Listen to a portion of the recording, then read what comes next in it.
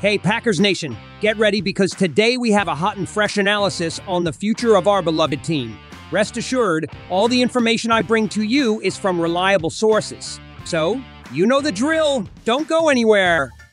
Before we dive in, I have a small favor to ask that will make all the difference for our channel. Smash that like button and don't forget to subscribe. That way, you help us keep bringing content like this, specially tailored for you, passionate fans. Let's dive headfirst into the main topic, folks. Since Gutekunst took over as general manager of the Green Bay Packers in 2018, he has transformed our draft strategy, focusing intensely on defense. It paid off big time. We've selected true gems that are strengthening our team impressively. What about Jay Alexander, huh?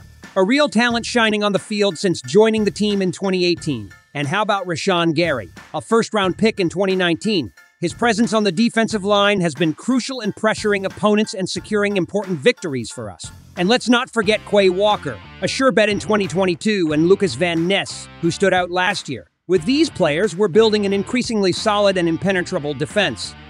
Before this year's draft, we need to conduct a thorough analysis of our defense. The good news is we bolstered our secondary with the arrival of Xavier McKinney, bringing more depth and versatility to the team. And we can't forget about our defensive line giants like Kenny Clark and Preston Smith, who are true monsters on the field.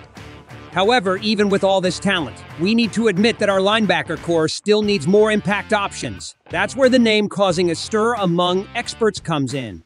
Junior Colson, straight out of Michigan, standing at an imposing 6'2", weighs 238 pounds. Colson is a true nightmare for opponents. His consistent performance and leadership ability make him a promising choice to further strengthen our defense. Junior Colson, a real force on the field, brings with him a unique set of skills that set him apart from the rest. With his imposing stature and impressive agility, he shines as a formidable middle linebacker. His experience at Michigan has molded him into a versatile player, capable of plugging gaps in defense and quickly returning to coverage.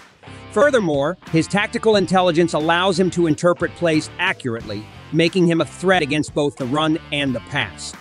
So folks, what do you think of this move? Are you as excited as I am to see what the future holds for the Packers? Drop your comments below and let's discuss together what to expect from this year's draft. Don't forget to share with your friends and family who are also Green Bay Packers fans. And of course, subscribe to the channel so you don't miss any exclusive content about our team. Thanks for watching, and until the next video, fans,